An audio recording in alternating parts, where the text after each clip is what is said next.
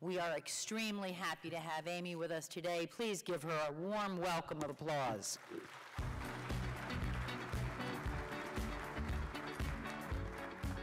Oh, thank you, Kim. That was such a nice welcome. Good morning, everybody. I have to tell you, I was down here early. I was down here about 8, and I was in a little bit of a panic because there were, 3 or 4 people in the room. So thank you for getting up early and coming out here. I really am thrilled to be with you. Now, the topic is, how will the stock market react to the election this year? Wow, what a year we've had. What do you guys think about the elections? Has it been interesting? It certainly has not been dull, has it? Right, so how is this going to impact us as investors? How will the results of this year's elections affect us as investors? Well, let's take a look. Will the Donald make America great again?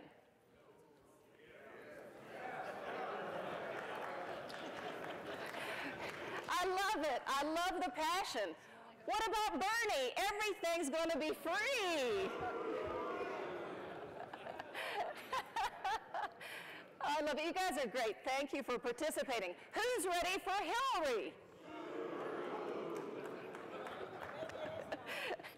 Okay. Thank you so much for your participation. You know what? At the end of the day, it doesn't matter who's elected president. Now, don't get me wrong. Of course, it matters for the future of America. I know that, and I'm very sensitive to everybody's feelings, no matter which side of the fence you're on. My point is, for us as investors, I'm going to show you historically how it doesn't matter. You can do well no matter what they're doing in Washington. Whether they mess things up or whether they get it right, we can do well as investors. You know why? Because it's American entrepreneurs, just like you. How many of you in here have like a little small business? Okay, good, thank you. You know what? Do you think that Bill Gates, Steve Jobs, Mark Zuckerberg, do you think that they were saying, gee, I can't create a great product because I'm worried about Washington?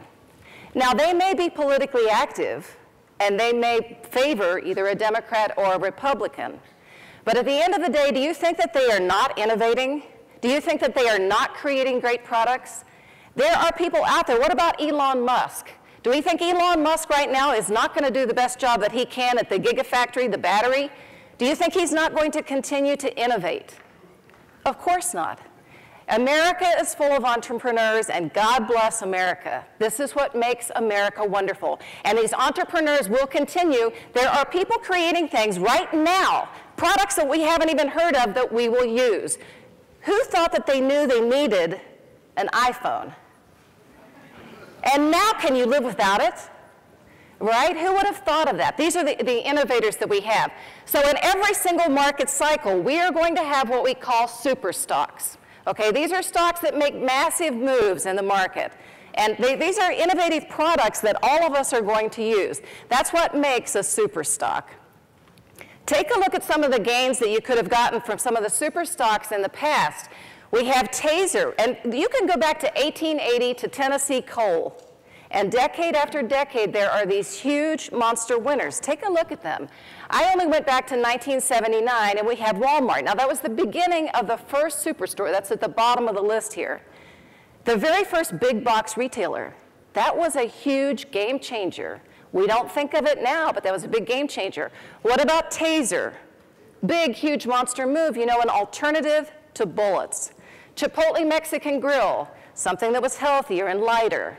How about we have Celgene? I was talking to somebody today about the innovative products that they have. And what about cybersecurity?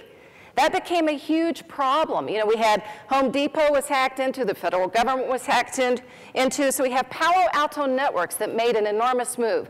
But in every market cycle, there are going to be these huge super stocks.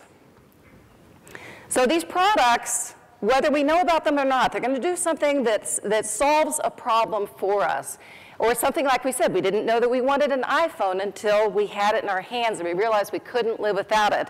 And the big earnings numbers that these products and services create capture the attention of the professional investor. And King Kong is everything in the stock market. King Kong controls the stock market. And who is King Kong?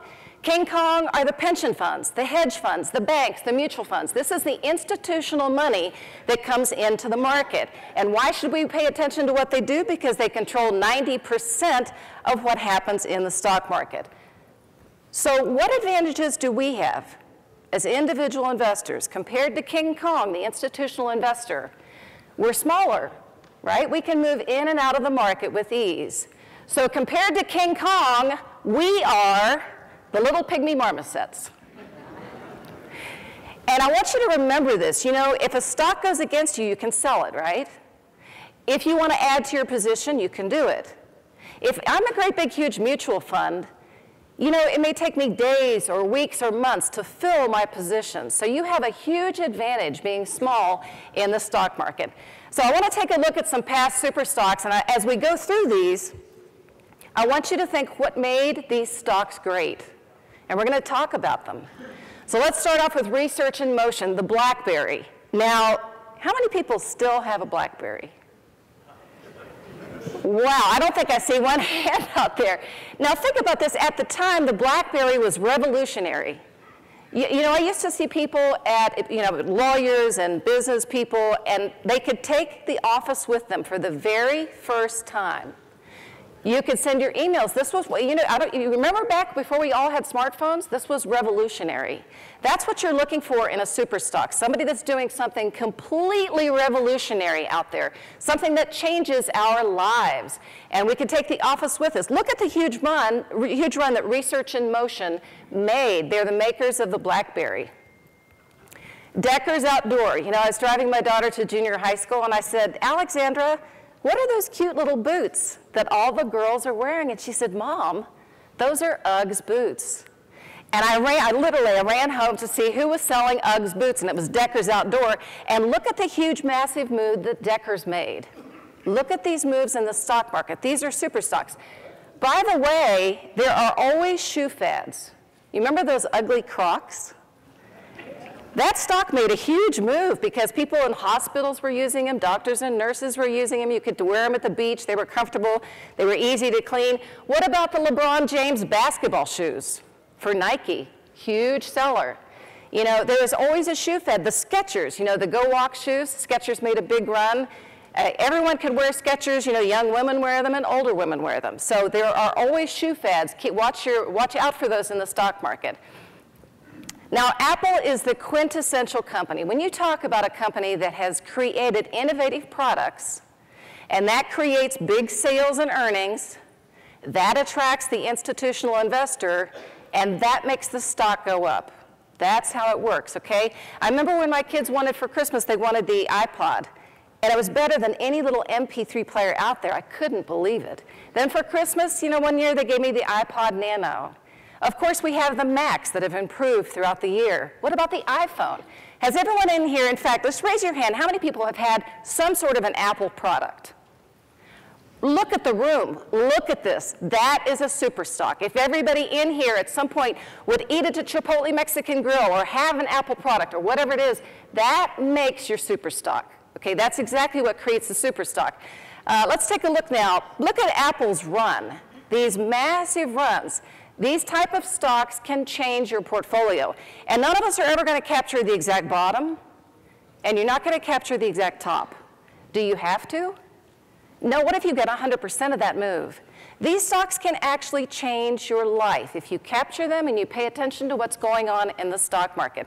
Now, we had a bear market in 2008, and Apple corrected, along with every other stock. And then look at the run it made after that. It gave you another great big chance in the stock market. Now, I love this. I think Priceline was brilliant as a super stock. They had Captain Kirk. Remember Star Trek? I used to watch those reruns when I was a kid. But everyone around the globe knew Captain Kirk. And so he was going to negotiate the right price for you. You know, you wanted to travel, you wanted to negotiate your price for your airline or your hotel, and you had Captain Kirk negotiating. And look at the huge, massive moves.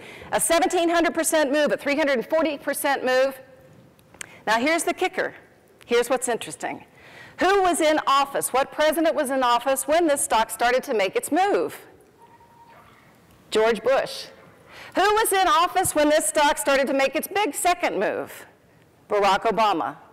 So you see, no matter who's in the office, if you have a company that is blowing it out of the water in terms of earnings and sales, products that are in big demand, you're going to get a stock that will move and you will get a super stock. Let's take a look at Netflix. Netflix put Blockbuster completely out of business, didn't they? You could, for $1, you could, send something in the mail, get your movie back. I could keep it as long as I wanted. You don't get any late fees. Literally, they put Blockbuster out of business. And then they had online streaming. You can just turn it on and watch a multitude of programs. I love Netflix, still love it, absolutely. And then they came up with original content, The House of Cards, Orange is Black, companies that continually reinvent and do something that's in big demand. By the way, my daughter and I rented Georges Depardieu, who's a French star, movie star, and Netflix is creating original content for other countries.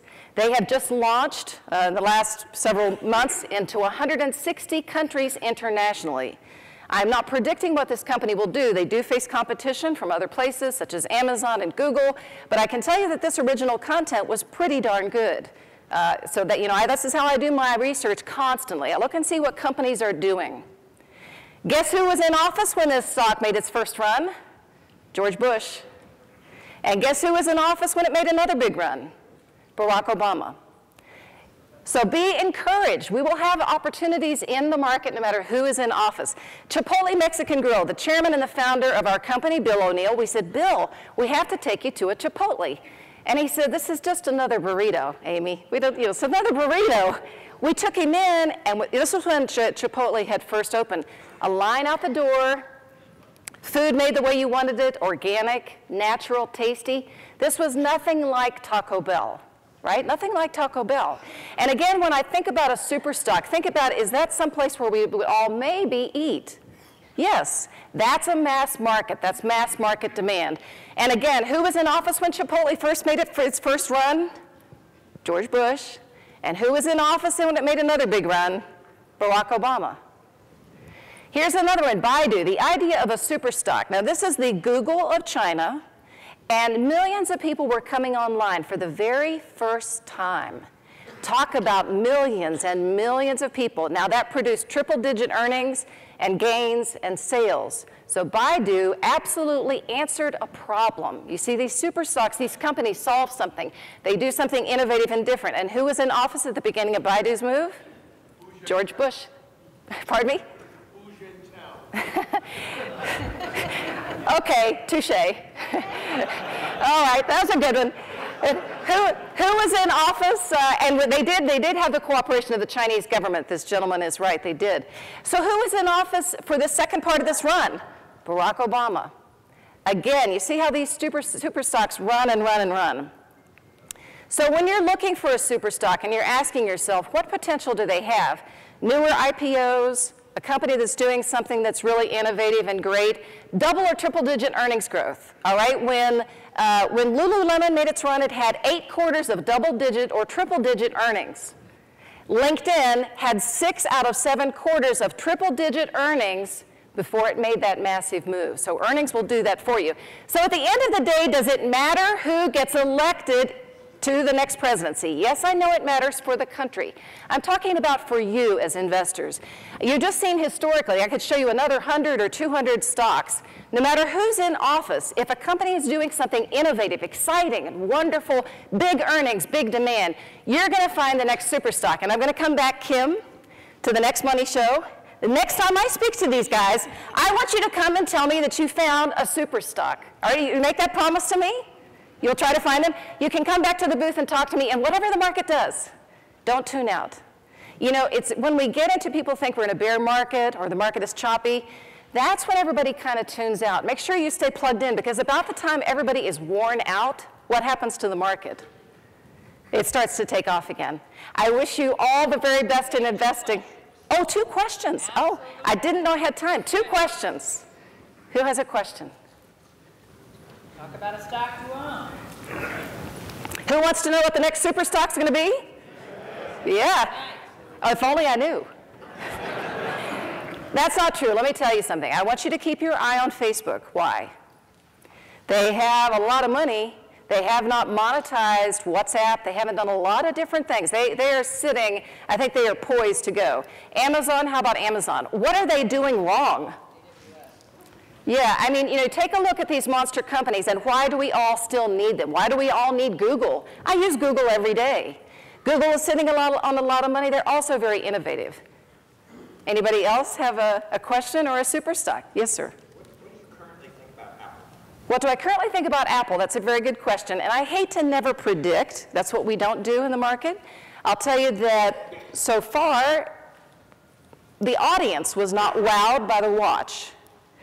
I would say that Apple has a lot of money. They have a lot of opportunities. It depends on how they spend their money. They're sitting on a ton of money. If they bought another company, they need to do something. In order for you to find the next super stock, Apple's going to have to do something innovative.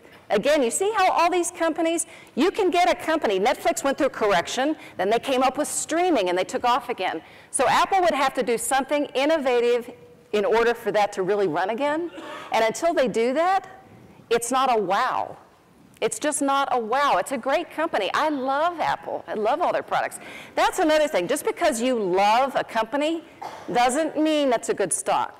Okay, you have to look at the chart. If the chart is going like this and you love the company, it doesn't matter. The chart has to be going up. Yes, sir? Why did you go from Investors Business Daily to Investors Business Weekly? Why did we go from Investors Business Daily to Investors Business Weekly? Well, you know what? We all know that print is sort of going by the wayside, and so we transferred to a weekly paper, but everything that we had in the daily paper is online now. In fact, if you come by the booth, I'll show you. I'll take you through everything. You guys have been a great audience. Please come by the booth and say hi. Thank you so much.